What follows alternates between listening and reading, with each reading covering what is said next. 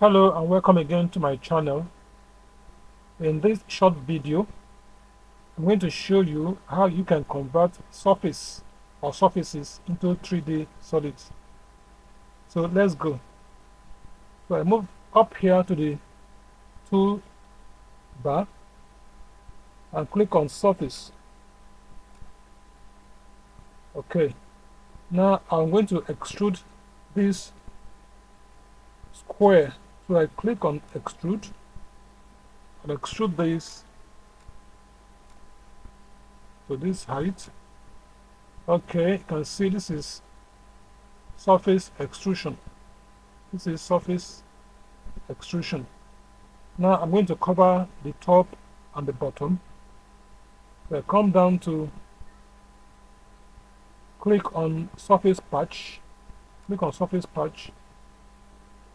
Right click and choose curves and click on this, enter and enter again. Next I'm going to cover the top.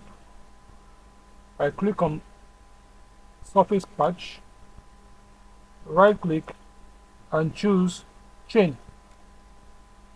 Click on this again, enter and enter again.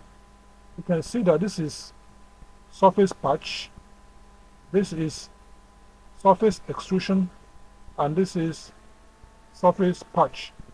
Now I'm going to convert these three surfaces now into solid. So I'm going to use the SCULPT command to do that. So I come down here and click on SCULPT, then highlight all the three surfaces and click. Now you can see that this is now a 3D solid. So I'm going to do same to this very circle. I come down to the extrude command, click on it, extrude this circle. Okay. Now I'm going to cover the top and the bottom. So I click on surface patch again. Click on surface patch. Click on this, enter. You can see this is surface patch, this is surface extrusion, this is surface extrusion. Now I have to cover the top, so I click on surface patch again, click on this, right click again. This is surface patch. So I'm going to convert these three surfaces now into a 3D solid.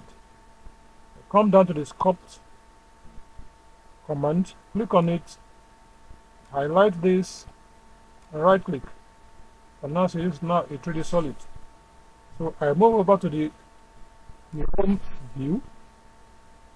Let's look at the view in a different form. So I click on this click on this and choose shades of gray to view these 3D solids. I click on this, you can see now that the true shape of these objects have now come out. And here we have 3D solid, and here we have also a 3D solid. So that is it.